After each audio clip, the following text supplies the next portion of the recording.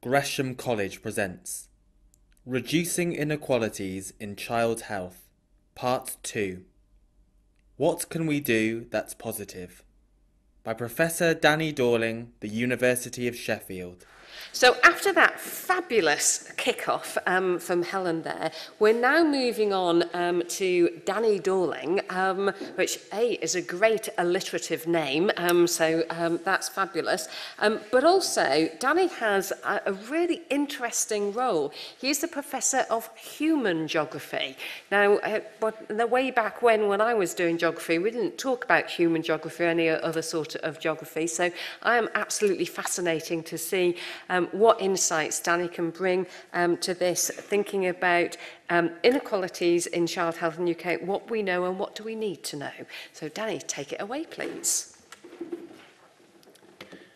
In about 25 minutes, I think, what can we do that's positive? I'm going to start off with some bad news, particularly for the young people in the room. They're entering a period where economically the income gaps and the wealth gaps between them are going to be as great as in their great-grandparents' time. The time of upstairs, downstairs, the time of Downton Abbey, the time when the most common occupation for a woman in Britain was to work in service. Your parents and your grandparents had it good. Not necessarily materially good. They would have gone cold because they didn't have central heating. They certainly didn't have mobile phones and so on. But they lived through a time when we came together. We're now moving apart again, and that is going to be a large problem. In terms of things like health, the life expectancy gap between areas, you showed on the tube line, you have this 5-year gap.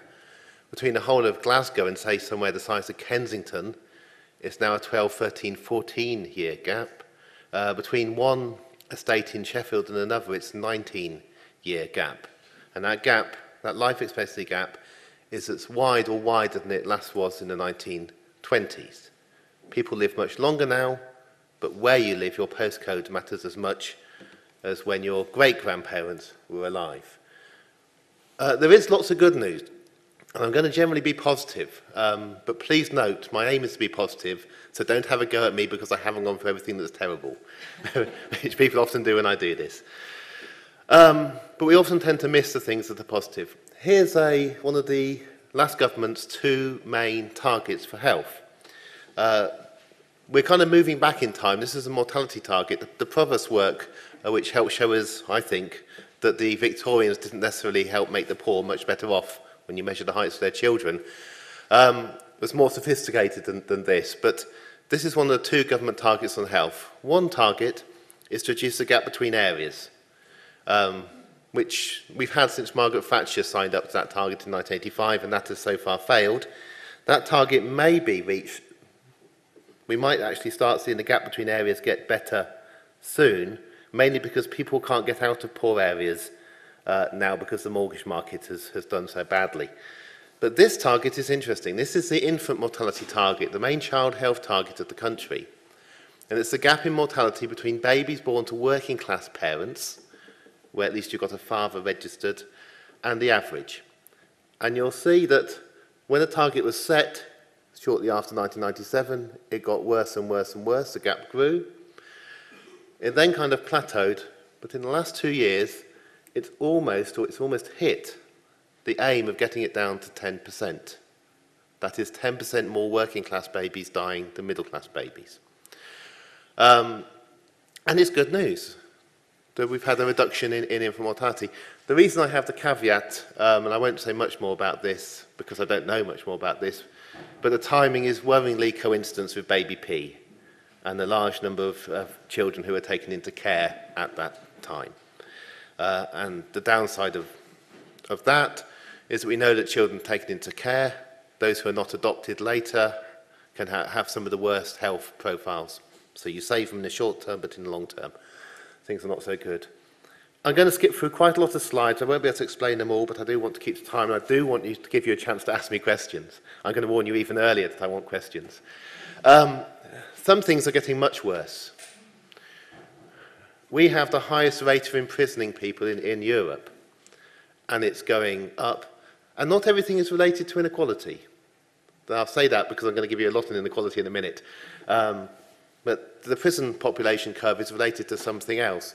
During that time of incredible inequality, 1900, 1910, 1920, we managed to have mass inequality in Britain and not imprison huge numbers of people. This graph is out of date, by the way. Since the riots, we've had an incredible increase in the rate at which we imprison people. Average age of people in prison, almost children, early 20s, when it's their early 20s. 7% of all school-aged children in Britain have had a father in prison. This is a figure that is simply not recognised on most of the continent. We have children still imprisoned in various ways. We're supposed to have children who are being deported, not being imprisoned, but that's still going on. In some Nordic countries, the minister responsible for looked after children who've committed crimes personally signs off against the 10 names every month and knows who those children are. One problem of living in Britain is you often don't realise that far better things and situations are possible and are happening in other places. However, being positive, I think it's positive that we get viral internet poster campaigns like this. I think we've seen an increased level of dissent and people not behaving themselves again, and I think this is helpful. On the comment about David Cameron endorsing the Spirit Level book, my personal prejudice on this is that if David Cameron was a really clever man, he would have endorsed it, he would have stuck to it, he would have gone for one nation tourism, outflanked Labour, made his name in history, kept true to his past and his mother's cousin's belief, who's Ferdinand Mount, who's written a book called The New Few, and would have wiped the floor politically in Britain, and we would all come together a little bit more, if he was really clever. But he's not that clever. I'm a bit mean, but he got a first. Lots of people get first, and I get first. I do think it's strange in Britain that he was taught, he did the same course as the leader of the opposition. We're a very, very narrow country. Whether you get a first depends on whether Vernon Bogdanor likes you. But I'll shut up then, before I get myself in any more trouble. But dissent rising. When did we last see dissent rising? It was in a different way in the past. Here's another one of these viral posters I like so much.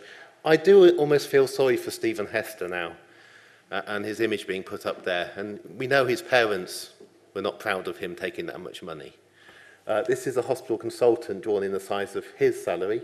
It's a police sergeant drawn in the size of her salary, and down, the person at the bottom is so small we can't even read what their occupation is.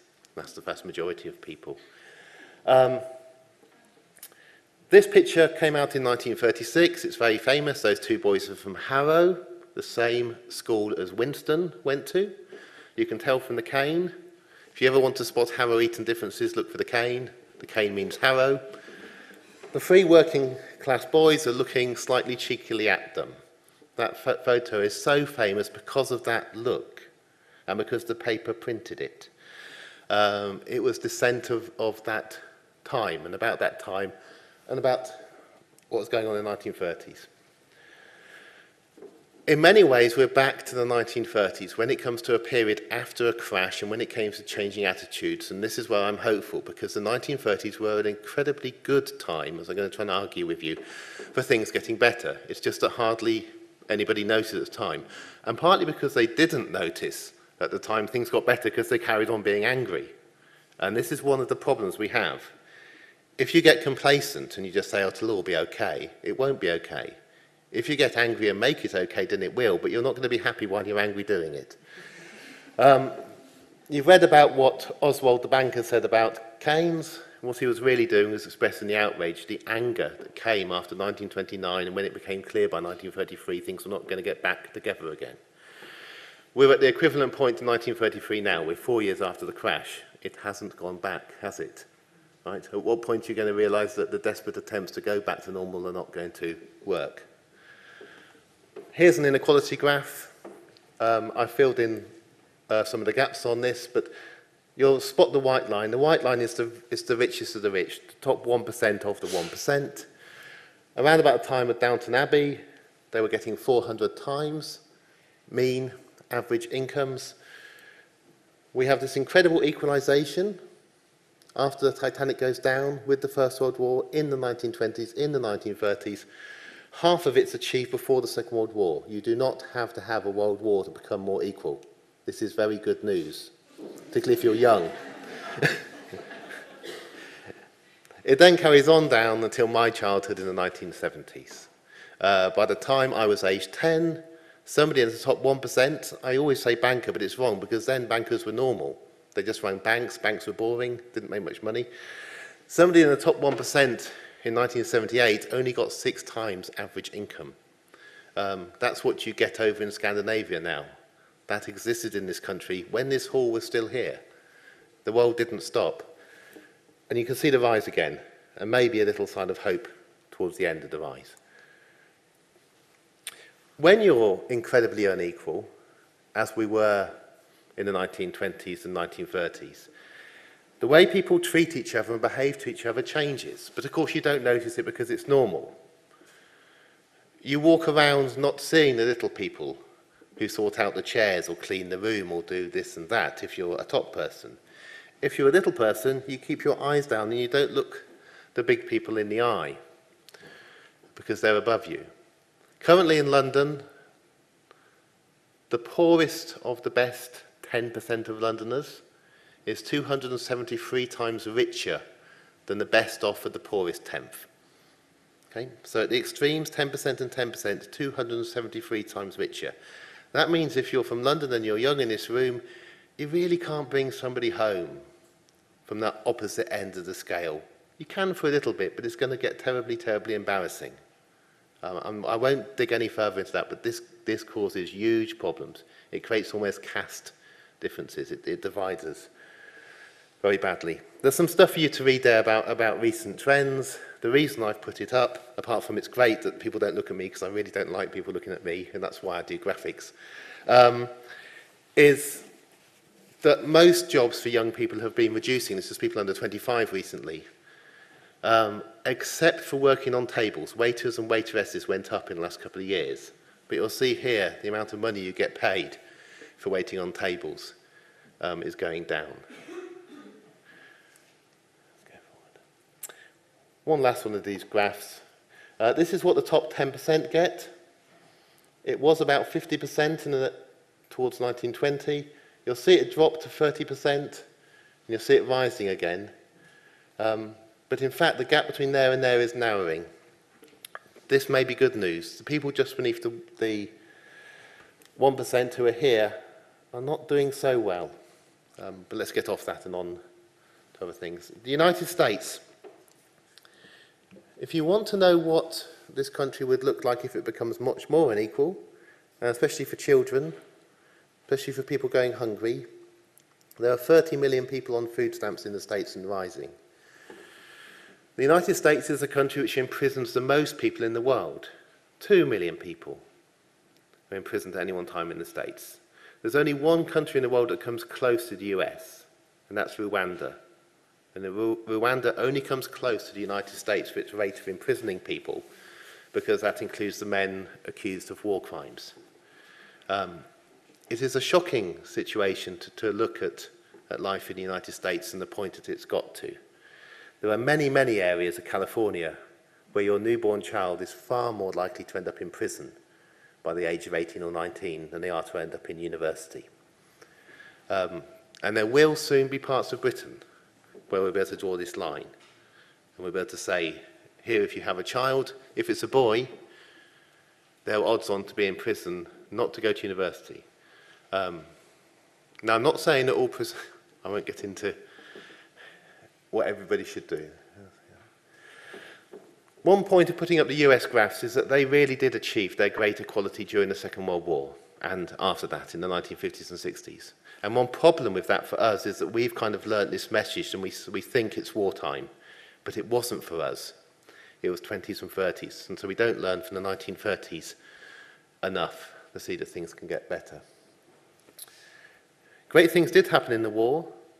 The reason why Winston Churchill didn't just proceed over the period of the fewish numbers of babies dying, but over the biggest drop ever in infant mortality in this country, was that we suddenly became dramatically more equal in this country, and people got rationed so that even if you're in the bottom of society, you got enough food to get through.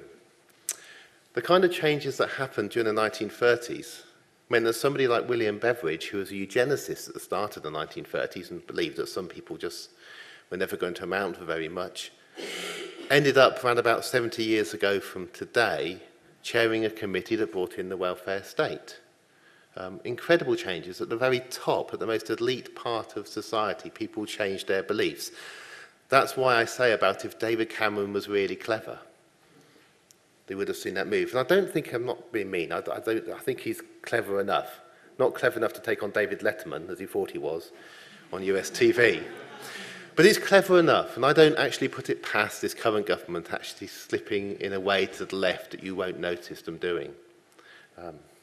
Partly out of desperation, because if you're trying to raise more money in future, you just can't carry on cutting anymore. If you need another 80 billion in future, it's obvious where the 80 billion is, and it's not from the poor. And there's nobody better qualified than George Osborne to find it. And he find it well, and I don't think it's impossible. There's a graph of wage inequality, of wealth inequality, fittingly at the right time. I'll say nothing more than that because I do want to end on time. And there's a complicated graph that I'm going to skip. It's for nerds. If anybody's very nerdy and worried about why I'm going on about the 1%, it's because the 1% tell you about overall inequality. When the 1% have a lot, you're unequal. Here's life expectancy versus how much the 1% have got. You'll see a general relationship. Countries have become very inefficient when the top 1% get more and more and more. In America, they're heading towards 20% of all income. That leaves everybody else with 80%. In effect, they're on a GDP of 80%. All kinds of things go wrong. On the Today programme this morning, there's a US academic forecasting that by 2020, American society will break down as a result of this. More equal countries do better, have higher life expectancies, things are better worked out. Denmark, thankfully for anybody who wants a traditional public health message, you can't just be more equal and be lovely to each other and write wonderful poetry and have the most amazing schools in the world and so on, and still smoke. Right? The Danes, at least the older Danes, do like their cigarettes, which is why Denmark comes off the line. Mental health, this is how much the top 1% get, and this is the percentage of the entire population suffering from a mental health problem, according to WHO, in a year. Up to 25% in the USA, where they take the most. And again, you'll see there's a general relationship there. We're not going to test it. You can't test these things very rigorously statistically because we don't have a whole series of planets to run different scenarios on. If you want to ask about that and get into it. This really is only about the last 20 years' history and about a small number of very rich countries, but there do seem to be these general relationships, always with exceptions. The line I always say about Australia and New Zealand is that they contain so many people who've just arrived from here that they're still suffering and haven't realised that they've turned up somewhere that's warmer. Two maps for you just to show I like drawing maps. This is a map of where all the wealth is. Again, if you're trying to work out where to get money, if you need to get money, this is where it is. This is where the 7% of people who pay inheritance tax die from their point of death. And the wealth to go for is the land under the feet. That's the bit you can't take away. It's the land value. If we need to raise money quickly in this incredibly rich country, that's the land. If you're young in this audience, you don't tend to own the land. It's the land, right? It's the land owned by the people older than you. That is your financial salvation. Tax it on the land value tax and let Russians come in and buy it. Or alternatively, pay £9,000 a year for the privilege of going to university and pay it back at £40,000 loans. You can decide. The young get bigger and bigger as a group. The old get smaller and smaller as a group. You don't all have to go the same way. This is the inequality graph for the UK, how much the top 1% get, from another series. This is France, very unequal in the past, everywhere was, tracks us, and then goes a completely different way from the end of the 1970s. That's the Sarkozy increase in inequality. Under Hollande, it's going down that way. Okay? Very different. It's not globalization, it's not inevitable, it's different in different places. This is Germany and Japan. There's nothing natural about levels of inequality in particular countries. There's nothing particularly cultural about Japan that means that it's particularly equal, or people live there for a long time because of what they eat. The reason why Japan does so well is because they lost a war, and an invading American army were so scared that communism would take over those islands, because the state people were in, they took the land off the aristocracy and spread it out equally, making Japan a 90% middle-class society that worries incredibly at the moment about this terrible rise in inequality to the richest 1% taking just over 6% of all income, or what was normal when I was a child, when this country was as equal as it had ever been. The problem here, though, of course, is you can't engineer to lose a war. However, you can be like Switzerland and the Netherlands. In Switzerland and the Netherlands, the top 1% had similar very high amounts of money in the past. But watch, this is from the World Top Income Database, watch how it's gone down and down and down over time. Right? The Swiss have bankers. The Netherlands has industrial complexes and oil companies. But they made different choices, they're more homogeneous, and in the Netherlands now, you have the highest children in the world, the healthiest children in the world. I just think it's important to know that different options are available. I'll let you read Patrick Dunleavy's words about what's happening to young people in education. I'll say some positive things while you read the negative things there. The positive things are that up until 2010, for the first time, and we really didn't think this was going to happen, the increase in young people going to university was higher from working class households in absolute numbers than it was from middle class households. And it was partly because the middle class were running out of extra children to send. But there really was a narrowing of the educational gap and a narrowing of GCSEs and a narrowing of attainment after 18. And partly accidentally, educational maintenance allowances were by far the most effective thing ever. To get people to stay on, carry on, realise that they were valued and that people actually wanted them to carry on at school and then to do something else. The minister was shocked when he saw the results, but something very different is happening now. For the first time since the 1950s, the number of people going to university is dropping. And you're getting increased attitudes that say that the poor don't deserve to go, they're feckless, and so on. The increase, by the way, in university places for the bottom 20%, the bottom fifth of society, when Labour came in, 5 children went to university out of a class of 30, and when they left, 6 went. All that Labour did was allow 1 extra child in a class of 30 in the bottom fifth of society to get to university. That's the extra child too many, the one who should be a hairdresser.